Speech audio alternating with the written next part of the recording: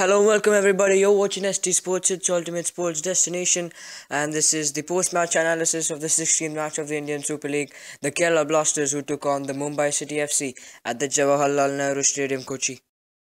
Talking about the match, a thrilling encounter as the Mumbai City FC rose from their slumber, rose from their sleep, I would say, as they held the Kerala Blasters to a 1-1 draw, regards to a goal from Balwant Singh, who cancelled out a goal from Mark Sivnius for the Kerala Blasters at the 14th minute. So a thrilling encounter, spoils shared at the Kerala Blasters Stadium. Coming to talk about the home side, the Kerala Blasters FC finally have found a goal in their bag regards to a goal from Mark Sifneos in the 14th minute. They came onto the field with full intent, with full passion, with full clarity that they want to score a goal, they want to get the possession, they want to play their attacks quite well, and their intent was pretty clear as Mark Sifneos started instead of Ian Hume in the match versus Mumbai City FC and made a quick impact in the 14th minute when Berbatov gave a brilliant pass to Rinoanto who crossed, and Mark Sifnios, not the best of shots I would say, but a brilliant volley from him which gave them Kerala Blasters their first goal. The fans went wild, the team went wild as the first half filled with passion, filled with intent, and brilliant stuff from Kerala Blasters at the first half.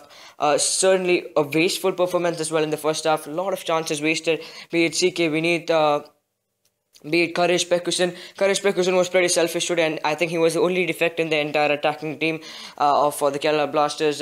He played out some missed passes, he gave us some missed crosses, and also wasted 2 to 3 chances. So he was the main defect. They started using the wing more. One of the positive impacts of their matches, they started using the wing more. CK Vineet, Raldu Atara, Jackie Chan Singh was really good today, and all of them played to the absolute intent. Mark Sifnios was well, spirited. Berbatov as well, brilliant touches from him as well. So spirited performance from today. A couple of good saves from Paul Rahubka, a goal let in the 79th minute. When we talk about the second half, I would say especially they were tired out, they were more settled. I mean, a lot of missed passes were there, missed crosses were there in the second half, especially defensively, and which led to a goal as well from Balwant Singh. Good shot, good goal from the Mumbai City FC, who capitalized on a mistake from the Kerala Blasters. So in the second half, they were a bit more tired out, especially in the 70th minute, and couldn't hold on to their 1-0 lead as Balwant Singh scored in the second half in the 77th minute. So better performance by Kerala Blasters in the third match versus Mumbai City FC. They still have a bit more to work upon. West Brom played today as expected to. The next match is against FC Goa at the Fatora. The first away game will be played on the 9th of December, but certainly an amazing match for them. Not the expected result. It would be certainly frustrating and annoying for them to see this result, but they will hope to come back. They will hope to play some better football and win the next one. So let's see what happens and what improvements they're going to make for the next one. Now, talking about the Mumbai City FC, was almost like they rose from their sleep in the second half, as pretty poor display by them in the first half. The Kerala Blasters did not give them anything out in the first half. Possession was with the Kerala Blasters. Whenever they got the ball, they were intercepted. The Kerala Blasters played with full intent of attacking football, and they were at the back foot, the Mumbai City, at the first half. But in the second half, they came more rejuvenated. They came as a grouped team, and they played some pretty good football and a good counter-attack from Mumbai City FC led to a Balwant Singh goal in the 77th minute from a Kerala Blasters mistake.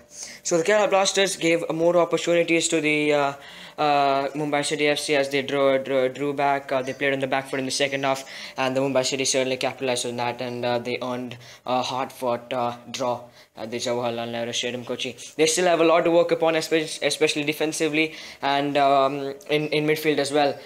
So I hope they will do that in the upcoming games, and Alex Guimaraes has a major role to play in his team in building up a good team for contention of the top 4 spot of the ISL. So let's hope for a better performance from them. They have to improve on their certain tactics, certain positions, and Alex Guimaraes should find his perfect lineup. So let's see what he's up to.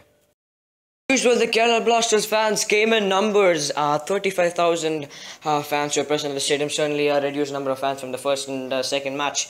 But hope that more fans will turn out for the upcoming fixtures in the Jawaharlal Nehru Stadium. And the fans, as usual, were electrifying, were really amazing. The MANJAPPADA Kerala Blasters fans again brilliant stuff from them. Chants were organized. There were the flashlight waves and brilliant initiative by them for the cleanup program as well. There was a cleanup program by the MANJAPPADA as well. Brilliant initiative. So the fans turned out in numbers, and they will turn out in numbers as usual, and we can just expect more from them. So overall, a brilliant game of football at the Jawaharlal Nehru Stadium. A better match than both the matches that Kerala Blasters played. They'll be certainly pleased with their performance, but they will be certainly frustrated that they gave a goal away in the second half in the 77th, the dying minutes of the game. So overall, a good game of football. Another draw, so the Kerala Blasters are stuck with 3 points in 3 games with 3 draws. So we hope for better performances. Kerala Blasters will be playing on the FC Goa on the 9th in the Fachoda Stadium. The pre-match analysis will be brought up there as well. So a good game of football. We expect more. You're watching the Indian Super League. You're watching SD Sports. It's your ultimate sports destination. And subscribe if you're not. More pre-match analysis, post-match analysis, and live streams coming soon. So stay tuned for that. This is me, Sam, signing off for today, and see you in the next one. Thank you for watching.